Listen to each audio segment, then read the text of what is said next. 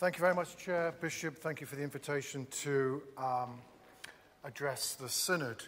Let me just, first of all, just give a tiny little bit of background. Most of my time as an academic, which I hate to say now is about 30 years, has been spent studying social and political attitudes, particularly through two instruments. One, the British Social Attitude Survey, which was started in 1983 by the late Professor Sir Roger Jowl, and its aim at that stage was very much that there was that very little then in the way of continuous survey work measuring public opinion over time. That project's now kept going for 30 years, and that therefore means we have, on some questions, including on today's subject, 30 years worth of data that we can look at to understand how things have changed. And then secondly, more recently, in 1999, with the advent of the Scottish Parliament, we started, as it were, a cousin of British Social Attitudes, which is Scottish Social Attitudes, which again tries to understand change over time with respect to social and political attitudes. Now, the thing to understand about this, of course, is that what we are therefore trying to do, and this is quite crucial, is not necessarily to tell you what we think the world should look like. We are trying to understand, from an academic perspective, how the world is, for good or ill, and why that appears to be the case. So the first thing I want you to understand is that whatever I say this morning, you should not read into what I say any personal views that I may or may not have on this subject. I'm simply trying to tell you my understanding of the world as it is, and why the world is now as it is, and why the world has changed. I'm going to look primarily at British and Scottish social attitudes as evidence, but I'm also going to use other commercial surveys. And I think probably, touch wood, I've more or less got every significant reading of public opinion on this subject, certainly in recent years when there's been the issue of particularly same-sex marriage has been the subject of legislative activity.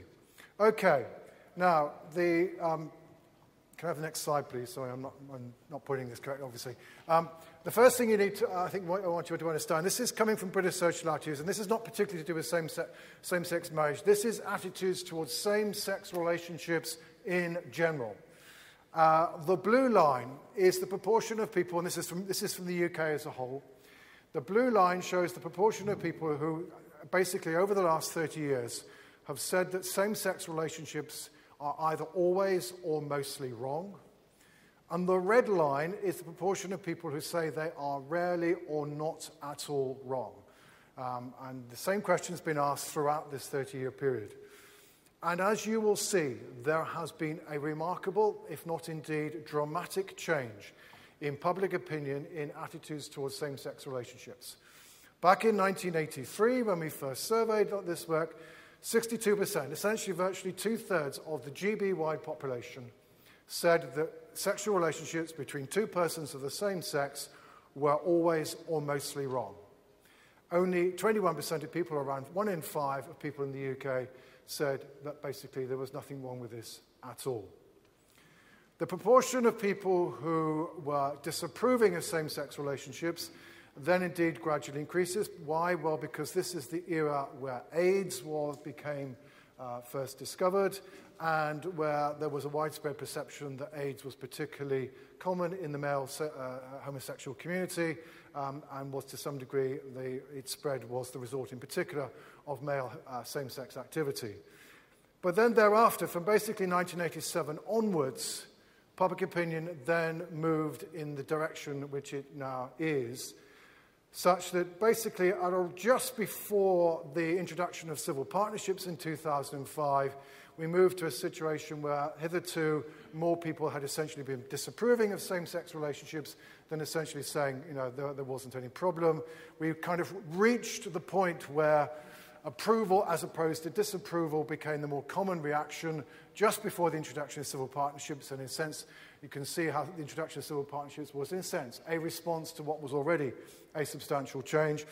And that change has simply continued thereafter. So on our most recent reading, only 28% of people in the UK as a whole now say that same-sex relationships are always or mostly wrong. And now over half of people, well over half of people say they are not wrong at all. Now, equally, one can also say, however, by the way, it is still only just over half of people who say it is not wrong at all. And insofar as we are on a journey, we are arguably on a journey which is not yet finished. Now, to give you some idea, I can only really think of one other change of social attitudes during the course of the last 30 years, as measured by British social attitudes, which has been more dramatic than this. And that is our attitude towards the banks. Back in the 1980s, 90% of us trusted banks. Now it's down to about 10, and the statisticians amongst you will realize that basically nothing could fall any further than that. But it is, frankly, a very, very dramatic change. Now, we don't have the same long-time series for Scotland, but on numerous occasions in this talk, I'm going to show you the century attitudes in Scotland are the same as they are across the UK as a whole. And insofar as we do have data, we have data essentially for the first decade of the 21st century since SSA has been going. And as you can see, essentially, the same trend, or at least we can see the more recent end of the trend, the same trend has been going on in Scotland. And that the most recent data for 2010 that we have for this question is essentially virtually identical to that of the UK as a whole. So we can, I think, reasonably infer that Scotland has been on exactly the same journey as has the UK as a whole in terms of its attitudes towards same-sex relationships. Now, given we have seen a dramatic change in attitudes, you therefore will not be surprised to hear that attitudes are actually related to age. So this is now taking the 2010 Scottish Social Attitude Survey, so the most recent Scottish reading, and I'm simply showing you now the difference between the percentage of people who say, look, there's nothing wrong with same-sex relationships at all, minus those people who say that it is wrong. So if you've got a positive measure, if the bars are going upwards, that means that more people are saying there's nothing wrong with same-sex relationships than saying there is something wrong. If the column is pointing down, it means that those who disapprove are in the majority.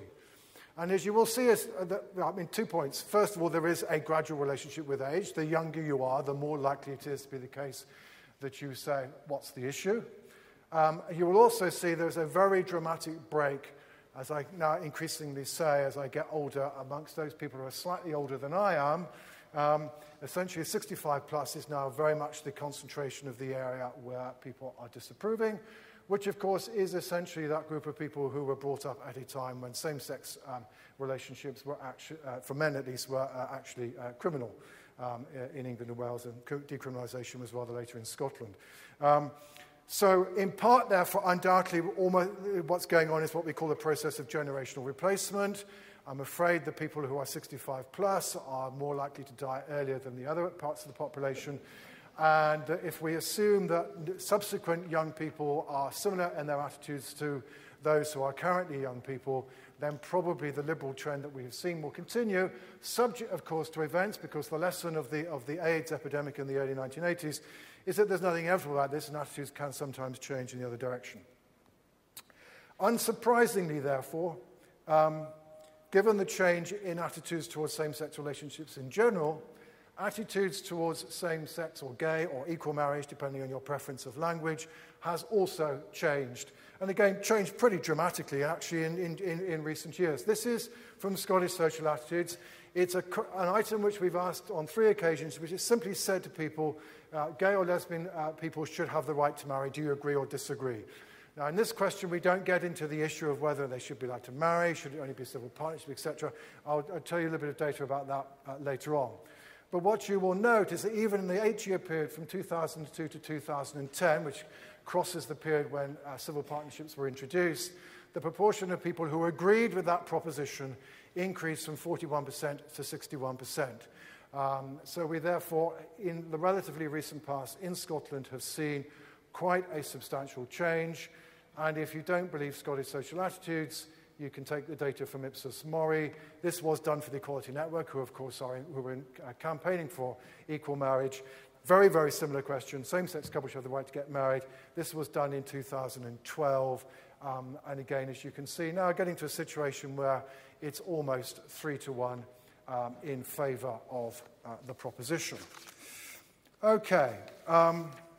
However, of course, you don't need me to tell you that the section of both in the debate in England and Wales and the debate here north of the border about same-sex marriage, the most intense opposition came essentially from those who are in some way or another adherents to a religion.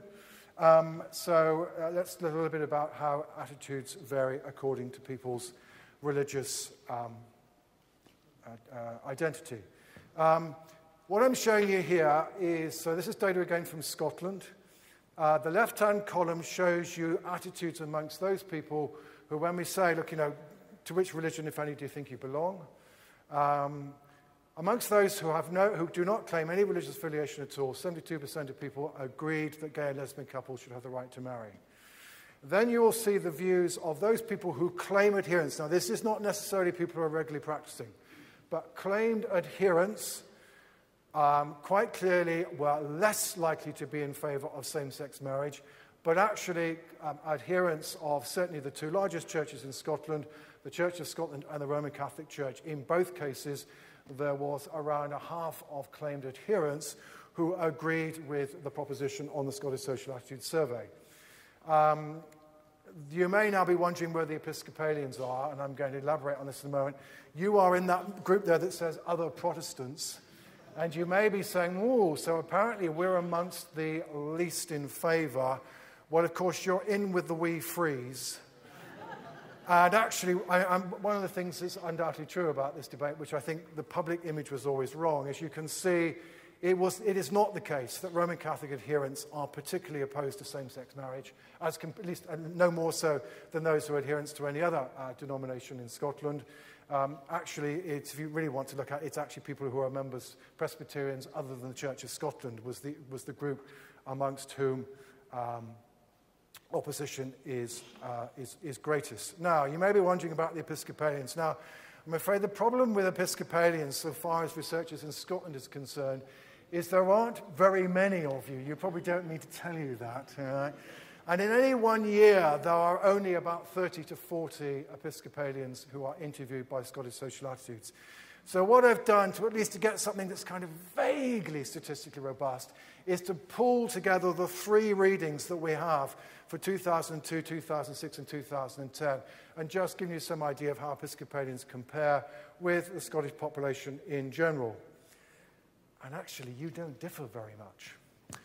So on average, in the three surveys, 45% of Episcopalian adherents, these are people who claim to be Episcopalians, Church of England, Church in Wales, whatever, 45% agreed with the proposition, 26% disagreed, which means you are only slightly less likely to be in favour than the average across all three of those surveys. And of course, that was levels that changed a lot during that time across Scotland as a whole. So again, I think probably you have to realise amongst claimed adherents at least, probably there are a majority, or at least, well, certainly half are in favour of gay marriage, and almost undoubtedly you have, as a community, witnessed a quite substantial social change along with the rest of Scotland. In order to be able to get at really where is the source of opposition to same-sex marriage amongst religious community, you actually have to look at regularity of attendance. Now, at this point, I just cannot tell you what other views of regularly attending Episcopalians, because they're virtually all of you in this room, and therefore I can't get you in surveys. So this is anybody who attends any kind of regular religious service, irrespective of religion or denomination. And you can see that those who attend a service once a fortnight, this is where the group views which are least favourable to same-sex marriage. And in fact, even in 2010, there were still slightly more people across all religions and denominations who were opposed to it than were in favour. Though that said, I think I would also say actually the religious community was almost divided straight down the middle, even amongst regular adherents. But then what you will also note is that as soon as you go from regular attenders to occasional attenders, the world already looks very different. And the occasional attenders of any religion or denomination are typically almost as liberal on this subject as is the population in general. The other thing to realize then, however, is that actually, although those views, the views of people who are regular attenders have changed, they now actually stand out much more. Now, let me walk you through this graph. So to show this, I'm showing you British social attitudes, and I'm using same-sex attitudes towards same-sex relations in general, rather than gay marriage in particular. But this is just to give you some idea of how the social process has evolved. So back in 1983, 75% of people who regularly attended any kind of religious service across Britain as a whole felt that same-sex relationships were always or mostly wrong, and only 9% said, what's the issue? Most recent reading in 2012, that 75% figure has fallen to 60%. So it's still the case that those who are regular attenders of a religious ceremony are still inclined to be censorious about same-sex relationships in general. But that said, their views have actually become more liberal than they once were. So you can see that the social change is making a difference. The second thing I want you then to note, however, is that back in 1983, the views of those who are regular religious attenders were not that different from the rest of the population. So 75% of people who were regular attenders said that same-sex relations were always or mostly wrong. 59% of people who never attended a religious ceremony of any kind, other than weddings and funerals, were also of the same view. So there was a gap. The gap was around 16 points. Now what you will see is that although attitudes amongst those who are regular religious attenders are somewhat more liberal, the gap now is a gap between 60% who are saying that these relationships are still mostly wrong amongst those who are regular religious attenders, and only 22% amongst those who do not attend at all. So to that extent, at least, one of the reasons almost undoubtedly why the religious communities found themselves isolated is that in truth they are now relatively isolated in their views on this subject, albeit at the same time also now somewhat divided. And just to give you again some idea why at the end of the day legislators were not necessarily going to take too much notice of what religious communities said, this is the level of regular religious attendance in Scotland. Scotland has now, during the last decade, has seen a non-trivial decline in regular religious attendance. It's gone down from 20% of people attending regularly down to 13%. The result of which, actually, by the way, now is that Scotland is now no more religious a country than is England and Wales. Again, another reason why attitudes in the two parts of the UK are now so similar to each other. Basically, we're now in a position where 1 in 8 of people attend regularly. That's been the position in England and Wales for quite a while. Scotland has now fallen in line. In contrast, 71% of people never attend a religious ceremony.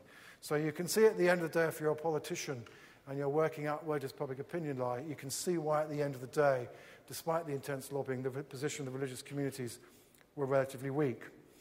Now, what about the debate? We've had quite substantial debate in recent years as a result of legislative activity. What impact, if any, has the short-run debate had? The short answer is not very much at all. This is British data. This is data collected during the quite speedy passage of the legislation through the House of Commons, because basically David Cameron, having decided to do it, as it were, to quote Shakespeare, if 'twere done, 'twere best done quickly, otherwise because my backbenchers are not too happy about it. So we have that 6-month period at the beginning of 2013 when the legislation goes through, and in that 6-month period, despite the intensity of the debate, basically attitudes did not change. All right? So insofar as the religious community was attempting to try to mobilize public opinion in opposition to same-sex marriage, I'm afraid the message is that lobbying failed so far as public opinion is concerned. And asked to choose dichotomously between supporting or opposing changing the law, it's not an overwhelming majority. Again, it's arguably only just over half of people who are in favour of it, but clearly, on the other hand, it was a majority, and it was a majority that proved to be robust. As it happens, quite recently, back in November, as the Scottish Parliament was finally dealing with the legislation, YouGov asked exactly the same question in a Scottish survey, And again, just to reinforce the point, how basically Scotland and the rest of the UK are the same. Same question, same polling company, same method. Last reading towards the end of the debate in England and Wales, 54% in favour, 37% opposed. Now, equally in Scotland, November 2013, towards the end of the debate here, 56% in favour, 35% opposed. So again, a very, very similar picture. Now, all of this said that, as it were, it looks as though a majority, albeit not an overwhelming majority, of the general population are now in favour. It has to be said, and absolutely, that exactly the answer you get to these questions about same-sex marriage does depend, as survey researchers like myself always know, it depends on how you ask the question. So let me just give you a little bit of insight into that with 3 examples. The first is, can I have the next slide, please? Sorry. This is a question that was asked by Angus Reid across the UK as a whole, and where, rather than just giving people the dichotomous choice, everything I've shown you so far has essentially said, are you in favour of equal marriage or not? And you could argue, hang on, that misses out an important part of debate because there is a third way, which is simply to retain the civil partnerships that we have at the moment. And Angus Reid, on 3 occasions during the debate from 2012 and 2013, did ask people to choose between those 3 options. Doing that, still got a plurality of people in favour of going for equal marriage rather than just civil partnerships. But equally, however, we are then in a position where the proportion who's saying they're in favour is somewhat less than 50%. That said, however, what I think you also need to understand is that although there may be around a third of the UK population, and by inference also the Scottish population, who were happy to retain the status quo of civil partnerships, you should not read from that that they were necessarily opposed to the idea of equal marriage, because what Angus Reid did with a third of those polls in January 2013 was then to ask a follow-up question, which is, well, are you for or against introducing same-sex marriage? And once they did that, the proportion in favour went up to 52%, the proportion opposed 38%. In other words, some of the people who are saying civil partnerships is fine were saying, well, that's okay, but if you push me, I'll accept equal marriage. The second thing I should show you is some of the polling that was done by behalf of the Coalition Stroke Scotland for Marriage, who were campaigning against equal marriage, in which they, both in the UK and in Scotland, and again we got the same answer on both sides of the border, gave people the proposition marriage should continue to be a lifelong exclusive commitment between a man and a woman, and asked people whether they agreed or disagreed. And we then get a point where the majority of people said they agreed, from which the coalition at least wished to draw the inference that therefore this meant that marriage should be exclusively between a man and a woman. I will simply say, as a survey researcher, that statement is rather ambiguous. It certainly suggests arguably a commitment that indeed, if somebody is married to somebody else, it should be an exclusive sexual relationship, and that ideally it should be a lifelong one. But whether it necessarily means that it should only be a relationship between man and woman, shall we say, the interpretation of that is in the eye of the beholder. But I would not necessarily presume that all respondents to that survey necessarily took that inference. The third thing I want to show you, which is, again, this is the only survey I know which gets at the issue which I know exercised a lot of people in religious communities, which is, will the opt-out for religious communities hold fast, and should it be allowed, etc., etc. And this is a survey that Mori did, I think it's going back to 2012, in which they included this option. So what you've now got on the blue line, are the blue section of the pie graph, are the percentage of people who said, yes, you should introduce equal marriage, and by the way, the religious community should not be allowed to opt out.